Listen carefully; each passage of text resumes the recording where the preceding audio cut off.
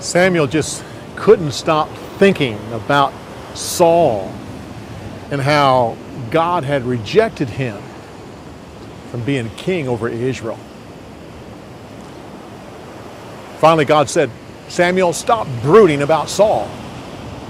Go get some oil and go to Bethlehem, to the house of Jesse, and anoint one of his sons king of Israel.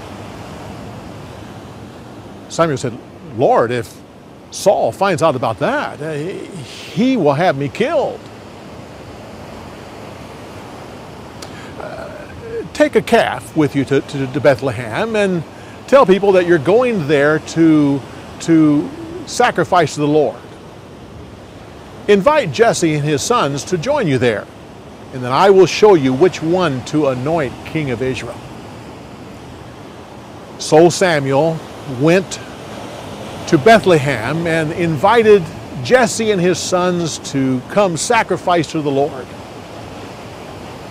When they walked in the door, Samuel was impressed with Jesse's oldest son. He said, my, he would make a good king.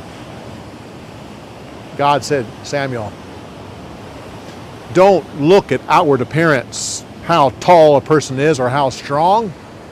I can see things that you can't see, and he is not the one.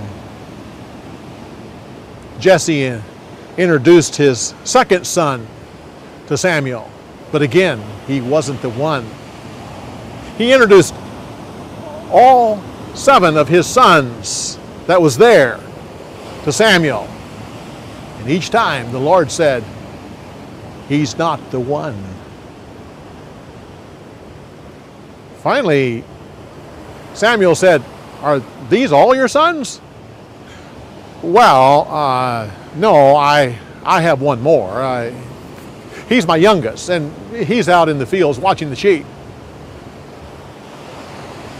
Samuel said, bring him here.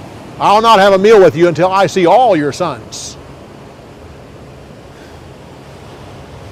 As soon as David walked in the door, Samuel could see that he was a striking young man, healthy and handsome. God said, he's the one.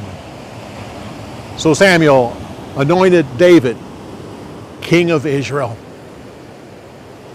Immediately the Spirit of God left King Saul and came upon David. Saul became depressed, and he was known for his depression from that day on. His servants said, one thing that could help that is if we could find someone who could play the harp. And every time you get depressed, the harp music will be soothing to you. When Saul agreed to this, one of the servants says, I know of a young man who's very skilled at the harp. He's the son of Jesse from Bethlehem.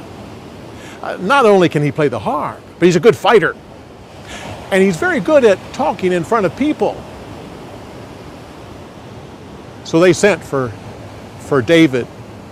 Soon as he walked in the room, Saul was impressed with him, made him his armor bearer. But in the days he was depressed, David played the harp for Saul, and the music soothed his troubled spirits.